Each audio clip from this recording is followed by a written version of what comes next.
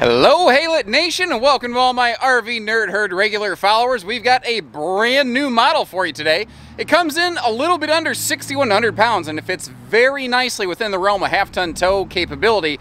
A Wildwood X-Lite 28 VBXL, which either stands for Vittles, Biddles, and Extra Littles, or it stands for a Versa Bunk X-Lite model. And I'm pretty sure it's the second one and not the first one. Let's take a look with our floor plan in a flash.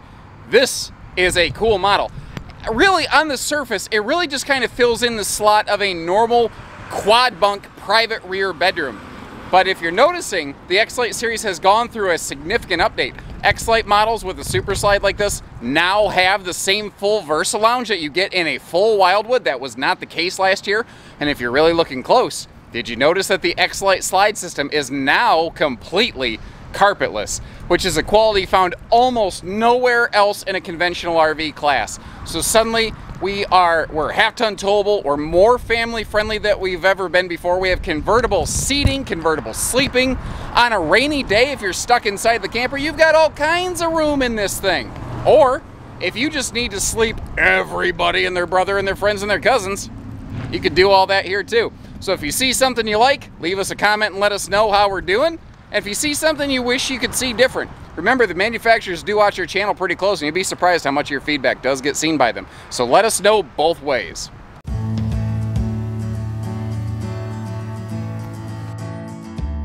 Now, when I began this video, I nearly described this camper as a baby 29 V-Bud. The 29 V-Bud is the full Wildwood, whereas this is the X-Lite. And you could easily describe that as big brother versus little brother. And I don't think that that's necessarily inaccurate, but I think it shortchanges this camper. It doesn't feel like you don't have to settle for this one. There's nothing that you're settling for here. As compared to last year, you are now getting the full Wildwood Versa Lounge here in an X-Lite. That was not previously the case.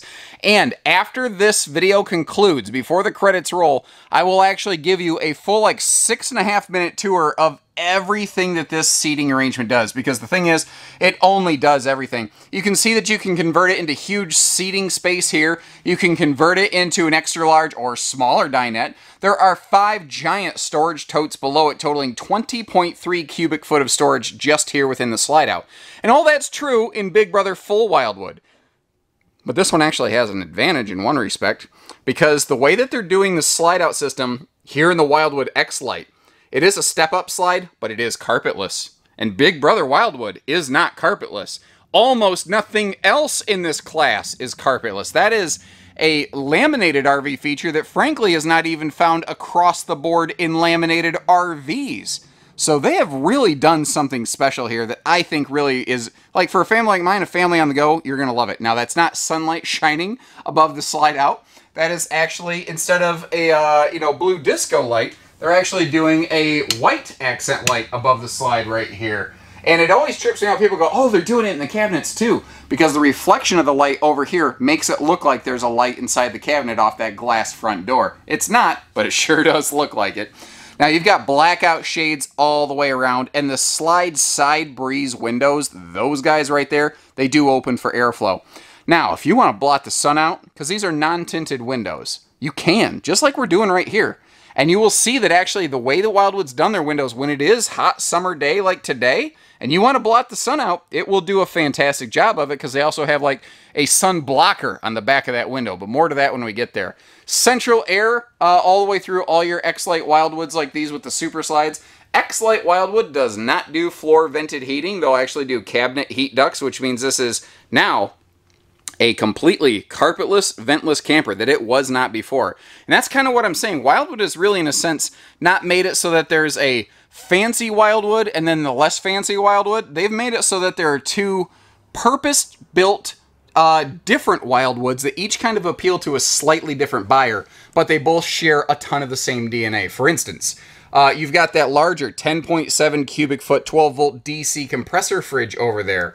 You've got, the same Versa Lounge seating. You have the same sealed edge countertops throughout both Wildwood and X-Lite. And they do that not just in the kitchen, they do it in the dining, and they do it in the bathroom as well. Now, the idea behind this camper, I think, is flexible living space, lots of sleeping, and half-ton towability. And it's not that the bathroom is not good. It's just that the bathroom's normal. Now, by the way, that skylight above the shower, that is actually something that is optional that we add for you here at Haylett RV, and I'll show you why.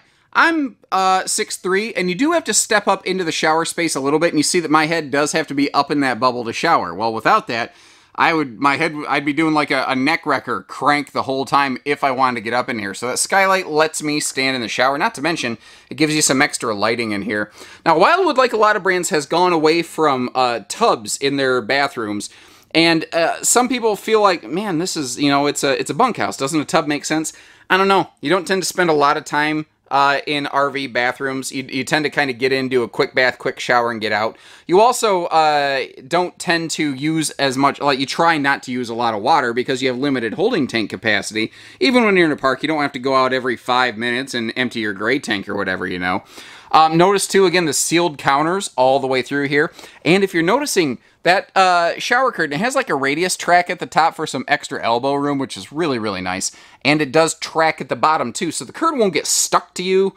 You know, like like you ever have, what do I want to say here? Like a plastic bag underwater. There's no way to get it off your hand. It's like sucked to you till death do us part. Now the leg room in here is sufficient for a big person like me, but once again, I'm not coming in here so I can sit on the toilet and, you know, spend a lot of time. I'm coming in here so I can do my business and then leave. And so I think sufficient legroom in a family camper like this for weekend runarounds, I think that's perfectly fine. I don't see that as a knock against this model whatsoever. And all that's well and good, and the Versa Lounge is great, and the carpetless is nice, but I think it's this rear room that's going to make this one for you, because what they did here, I think it is a really good example of how Wildwood is pushing the envelope, and they are driving the industry and the creativity and floor plans forward. So, I mean, really, this is very similar to the old private rear bunks, and they still make things like the 273 Wildwood that you'll find here at Haylett RV, which is like a fixed L bunk. It's very same but different to this. But what you're getting here is, let's say it's a rainy day. You know what some people really like are those 2-slide bunk models, because you gain extra space in the back when you need it. Well, guess what, Carol Baskin? We got ourselves plenty of room back here. So what we've got is the Wildwood Versa Bunk. So this thing opens up into like basically a queen bed, but during the day, what you enjoy is basically just a whole second living room.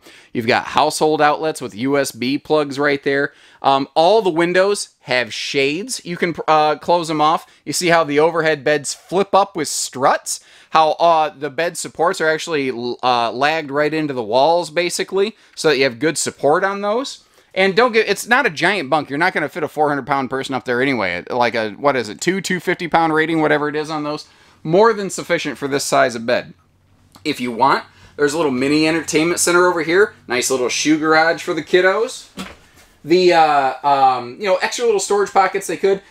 And I tell you what impressed me is the attention to detail they had by like fully finishing this off with that nice sealed edge counter. If that would have just been a wooden top of a cabinet, and they said, well, the bunk flips down and it covers it most of the time, so we're not going to do it nice, I wouldn't have really been surprised. But they did it nice. And you can see how anywhere you're going to sit or sleep, you get some extra plugs for, you know, any kind of entertainment.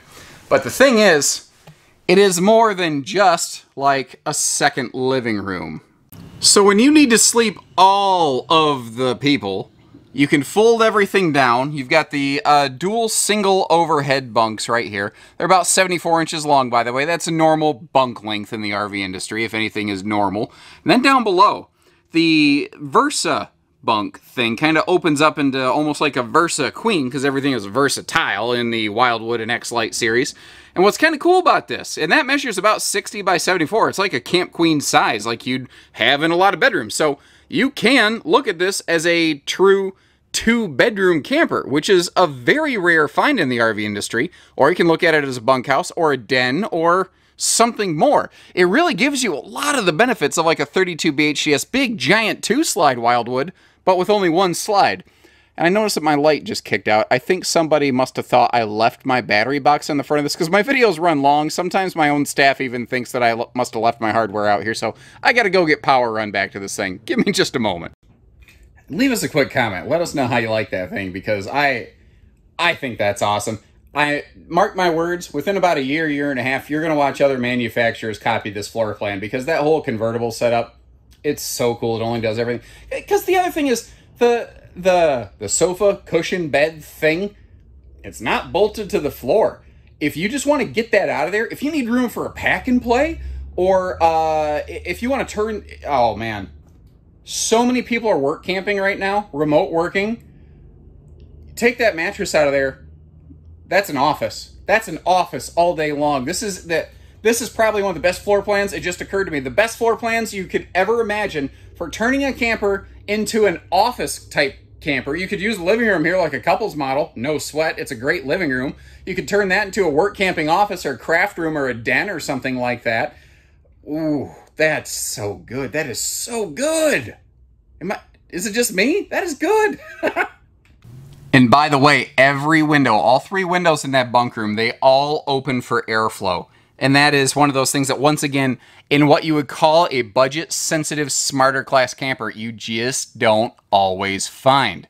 Now, another quick mention, just because I think it is such a strong feature, the new carpetless slide in the X-Lite here. Again, not even Big Brother Wildwood does that. And you might ask why. Short answer, different slide system, and one can do it easily and one couldn't, and I think they're probably working on it, but right now this is what it is. But this is one of those floor plans that if you choose to add a TV, I think this is one of those floor plans where the Versa Lounge benefits so greatly, because it gives you a nice corner seating area where you're looking straight on at the entertainment. You don't have to do a 90-degree neck wrecker.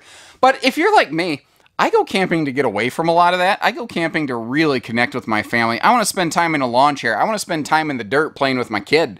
You know, everybody camps differently, but this is set up where it can work for you. If you want a TV, it can work for me when I don't care. And both of us, I think, will enjoy the standard electric space heating fireplace that we have down here.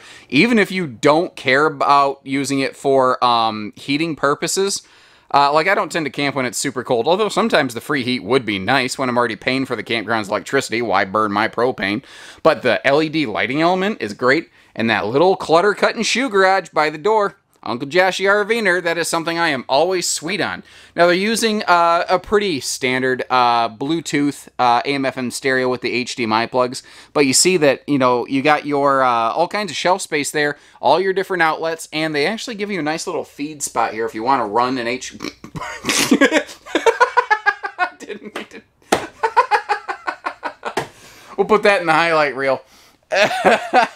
If you want to run your HDMI cables up to the TV, you can do that.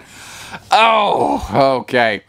Let's start looking at storage. Now, the thing is, at the end of the video, remember, I will show you all the tote storage here through the Wildwood Versa Lounge.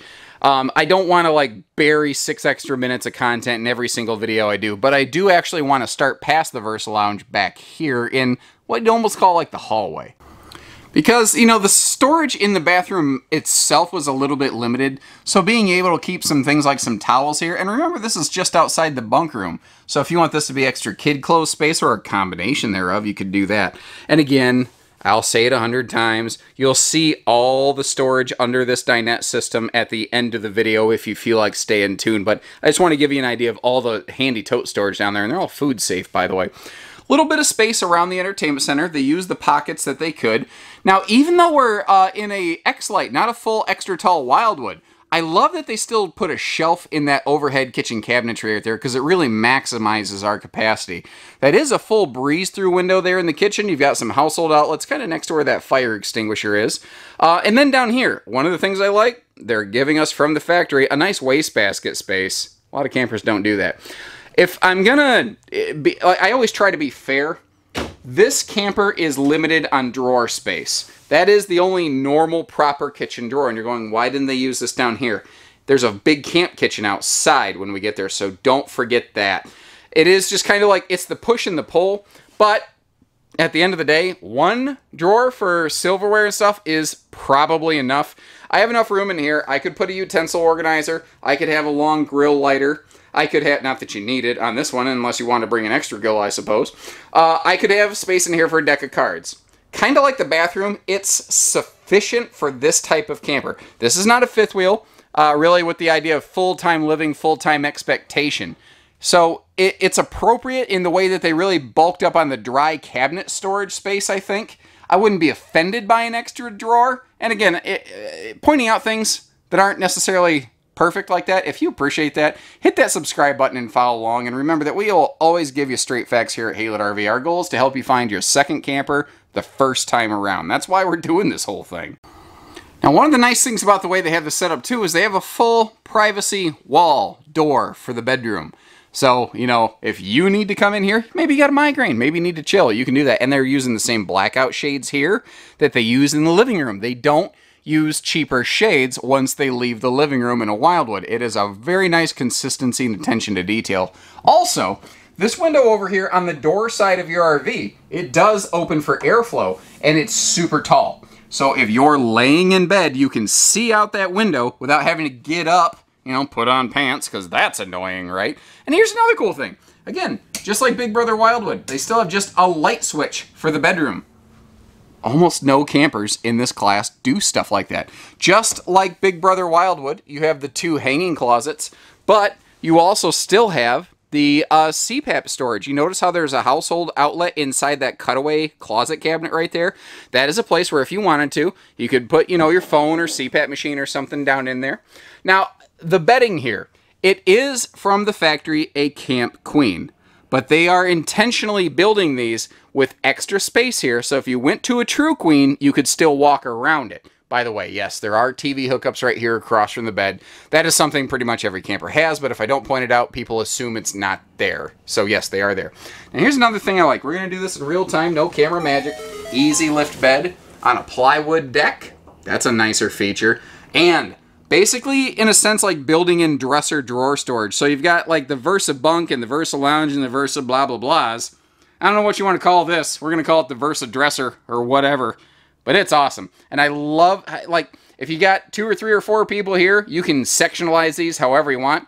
Something else I thought about, you could take 1 or 2 of those out and you can have a little cat bed there, because I'm learning there's a growing number of cat campers out there. Plus, another handy little shoe garage down here. Now, a lot of campers that are ventless flooring in the living room and kitchen will sometimes have a heat vent in the bedroom floor right here. And you see that Wildwood doesn't do that. They route things a little bit differently, so you don't have that inconsistency here. But there is a little bit of a trick. When you're jamming 10 pounds of sugar into a 5-pound camper like this, eventually it's going to catch up with you, and where you see that is when you close the slide. And I hope you folks really appreciate the fact that we're willing to show you not just where everything is all sunshine and rainbows, but sometimes even some points of concern to help you proactively make sure you're getting your second camper the first time. We want to make sure you're very happy with your experience at Haylett RV. So when the slide's closed, we can get to our kitchen stuff. That's no sweat. You can easily and safely walk on the floor in the Wildwood X-Lite series without damaging them. And I love that. Again, update to carpetless right there.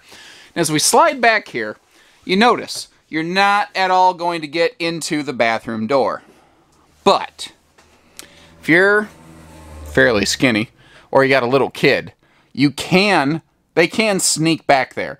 So it is potentially possible to like load the kids' bags and stuff in there before you travel.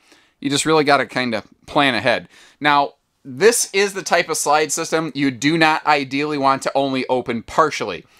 Could you, without damaging, without causing problems? Yes, probably be just fine. It's not recommended. It is recommended that you run the slide system all the way out or all the way in, and not partially if you can help it. Now, as we step outside, it kind of felt appropriate to start by that friction hinge anti-slam door. And if, you know, oh, glory there in the background is no indication. I love Bell Tire over there, by the way, flying that giant flag. That is such a nice thing that they do there. I really appreciate that. Anyway, if that's any indication, though, that's a lot of fabric. Whipping in the wind, it's very breezy. I'm doing my best to shield the camera from it, but it is gusty. Now, they do, like a lot of campers now, like Cherokee kind of started this, and then Wildwood adopted their version of it, and I like them both quite a bit. But they're little miniature camp kitchen on here, because normally a private rear bunkhouse like this, what you would end up doing is sacrificing a lower bunk, and you'd have a little camp kitchen back there in the corner. But with the Versa Bunk, you couldn't do that. Good news is Wildwood already had the engineering done. They included a little mini camp kitchen over here, and frankly, for as small as it is, it's very nicely equipped. It comes with not just the blue coily hose like everybody else has, well, this one's black obviously, but also including a handy, basically like garden hose sprayer head. Now you can set it on different ways, and I tell you, mist on a hot day is actually kind of nice to just kind of spray out a little bit and cool some stuff down. You'd be surprised how much evaporating water will cool surfaces. Secondly, the jet mode, gentlemen, I'm not saying, I'm just saying. You put it on jet mode, get that nice cold water to wake your wife up on a warm summer day when she's sitting there in the sun. Just make sure you're faster than her and you can lock that deadbolt before she can get to you, because she will skin you alive. I'm not saying, I'm just saying. Anyway, outside TV hookup next to that. Also the mini camp kitchen. You can see they've gone away from the little conventional burner things and gone to the nice suburban griddle, which I know a lot of people like. But the thing is too, you can't really overtly see it, but if I get down here, you can see they've even heat shielded it down here so that you're not compromising your thermofoil countertop that they have even here in the camp kitchen. And then the other side, mini fridge. Great little space to keep some drinks outside. And what's nice is that mini fridge plus the fridge inside gives us over, or really close to, 13 cubic foot of total cold storage space. That's a lot. That's a lot. Now, oh, I knew I would do this. I kind of need two hands to retract it, but I do want to give you the idea that Wildwood has gone from the LCI step to the MORryde step because it has that easy adjust. There you go. You just pull the leg out and it click locks into place, kind of like drawbridge style. And it makes this thing so simple to keep locked down and stable. Now, standard stable steps, and on a Wildwood, you are getting standard strong arm stabilizer jack bars. That's the yellow bar there, that banana yellow thing on those jacks. They are on the front and the rear jacks. They're actually easier to see from the back, but what it's going to do when you drop that jack, and by the way, Wildwood manual jacks are rated for more weight than most people in this class, which means more stability. This camper is, I actually give it the title of best-in-class campsite stability. When the jacks are down, when the strong arms are tightened, factor in the MORrydes, there is no trailer from a factory out of the box that will wiggle and wobble less when people walk in and move around inside it as compared to a Wildwood. I believe that wholeheartedly. And keep in mind, we carry a lot of different brands here at Haylett RV. For me to call something best in class like that, it has to really shine above. And I tell you what, man, this is a big pass-through compartment. And you can see how nicely finished it is. Plus, they're shipping with this the little kind of hex nut adapter for a drill so that you can pretend you're NASCAR pit crew driver and have what we like to call the cordless jack system. Put your jack legs up and down way faster and with more stability even than power jacks. Little simple side mount solar prep plug here. This is, you know, camper as it comes out of the box from the factory. I just perfect for like, you know, park camping. But if you want to get off grid a little bit, a simple portable solar panel on a day like today will keep that fridge running and topped off and keep your batteries running no sweat. The nose of this, just like Big Brother Wildwood, has a 67% thicker nose skin. And one of the things that I really like about Wildwood, so many campers in this class have gone to silver skin. And don't get me wrong, that silver skin looks stellar. A lot of S's and alliteration there, but it does soak up more heat from the sun. So look at those big white out sun blocking shades in the slide. Look at the white skin on this camper. They also have a white shroud on their air conditioner. This will handle hotter temperatures pretty darn nicely. Now you've got magnet holdbacks on your baggage doors, and one other thing I want to mention here. A full Wildwood has a standard heated enclosed belly. This is an X-Lite. It actually does not. However, they do a neat thing here. They kind of do a little bit of the best of both worlds. This is a more price-sensitive camper, maybe not made for the extreme climates, but you notice one thing that you don't see? You don't see, like, exposed plumbing. You don't see exposure. They actually still go ahead and run all their plumbing through the floor. So it's still protected plumbing. It's just not a heated enclosed belly. It's not the same thing, but it is better than nothing. They've done a good job here. So our slides, again, the slide sides have full breeze-through windows, which most things in this category in the X-Lite Wildwood that we're looking at corresponds more to a Catalina Summit, a J-Flight SLX, like a Grey Wolf SE or something like that, or a Grey Wolf. The often a little bit lower trim package level versus a full J-Flight, full Catalina, full Wildwood, full Cherokee, you get the idea. But they're still doing the slide-size breeze windows. They're still doing the same Versa Lounge seating, the same slide-awning prep. the same walkable roofing. They're still doing the stabilizer jack leg things. They're still doing a black tank flush.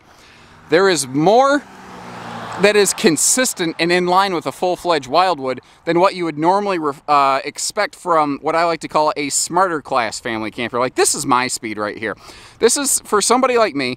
I go camping now and then. I want to have a good, comfortable time when I'm doing it, but I don't want to feel like I broke the bank getting there. You know, I don't need fancy pants, over-the-top, shiny shoes, corporate McStuffy pants nonsense.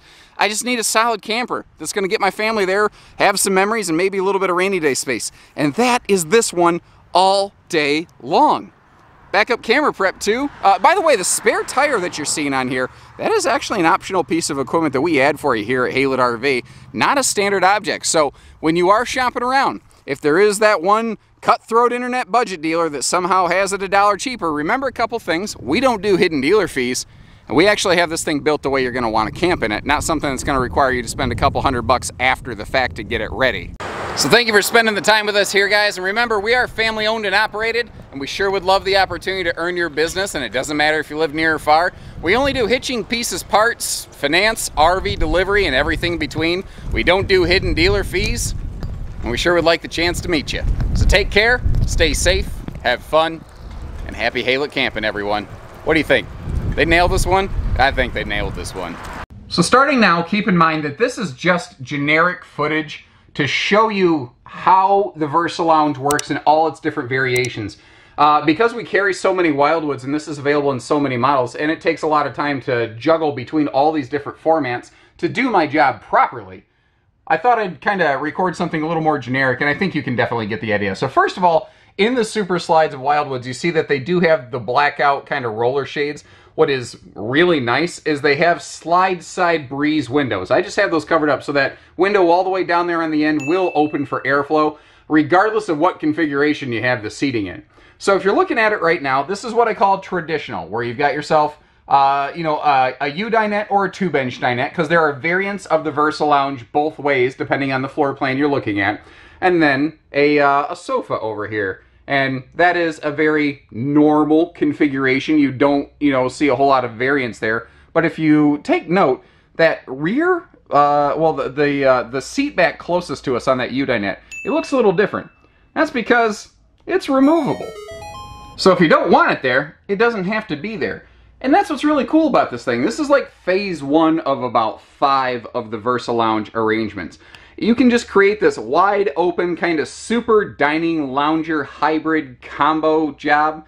Now that's a very technical term, I understand if you need to back the footage up a little bit to pick up what I'm putting down right there, but you folks, you're tuned into Haylett RV. I think you're pretty sharp. What's kind of cool about this is it kind of makes it easy to sort of slide over the table, slide over to the seating. There's really no like one way that you have to use this. It's just the way that works best for you and your family. Next, it folds down into one super slide, super seating sleeper setup. I know that's a lot of alliteration for one thing in RV, but you get the idea. Now, what I love about this is found, the Versa Lounge setup like this is found in all Super Slide, Wildwood, and X-Lights once again. Now, you tend to find a lot of bunkhouse models in those families, but they make quite a few couples campers too.